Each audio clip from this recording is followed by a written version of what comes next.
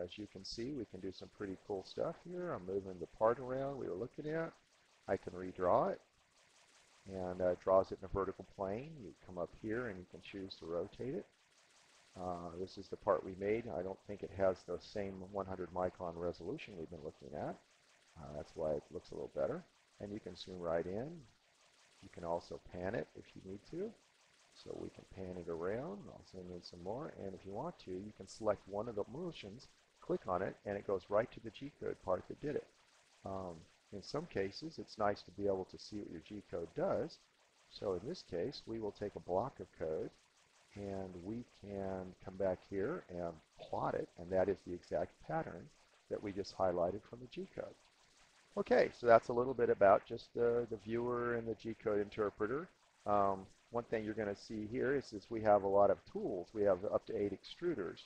So let's suppose you'd like to change between extruder heads. That's real easy to do. We have a tool crib over here, and this will be changed so it updates towards the extruders. This is based on a CNC program we've already owned for a long time.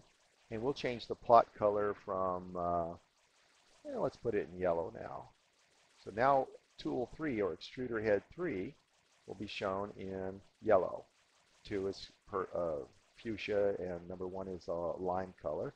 So the next thing you want to do is to see that. I'm going to go ahead and show you how you can change a tool manually. And that is, we'll find some part in the build that we like. And we're going to go ahead and throw in the command to insert the tool. That's N6T3. So that tells it to use tool 3 or extruder head 3. T stands for tool, and that's standard G-code nomenclature. And now I will reprint the part. And you can see now that the part is made of 3 different colors. The base was made out of green, the middle yellow, and the top one a fuchsia.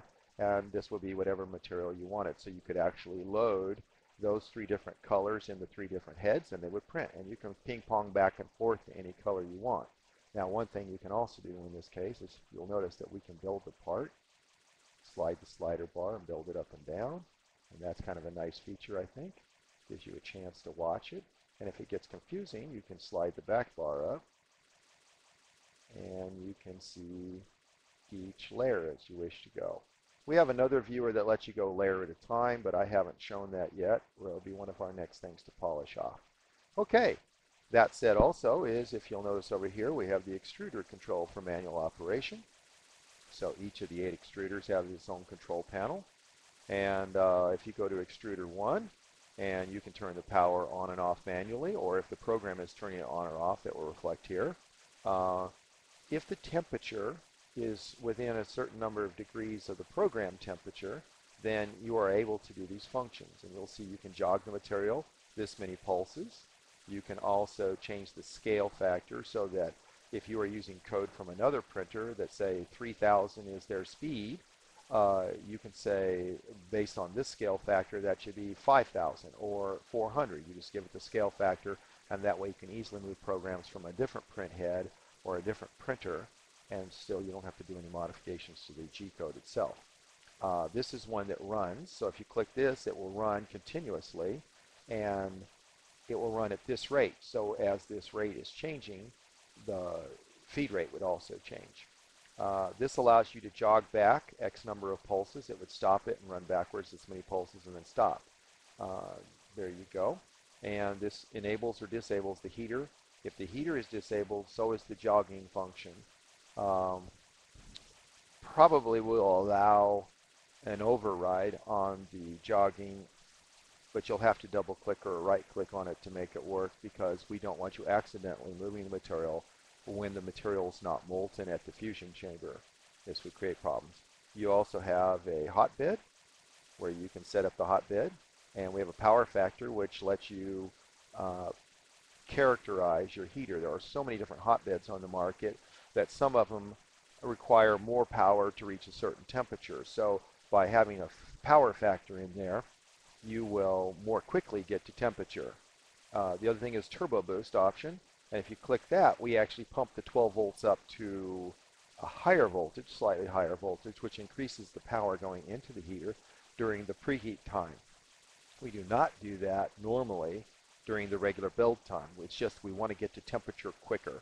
and that's why we use that. This again enables or disables manually. Um, that's it. And then motion, you have the ability to incrementally move X, Y, and Z, to home the X or Z, Y, or X individually, home them all, or zero, or I shouldn't say zero, but center the build platform. And we have an optional Z offset so that we can home in the opposite direction and then retract. This will become very useful, and I think it will become the standard because you can home away from the part. Therefore, if you are in the middle of a build, you can actually home the Z-axis down away from the print heads and then recover in the middle of a build. Okay, so that's the way it works, and give you more preview later. I hope you enjoyed this.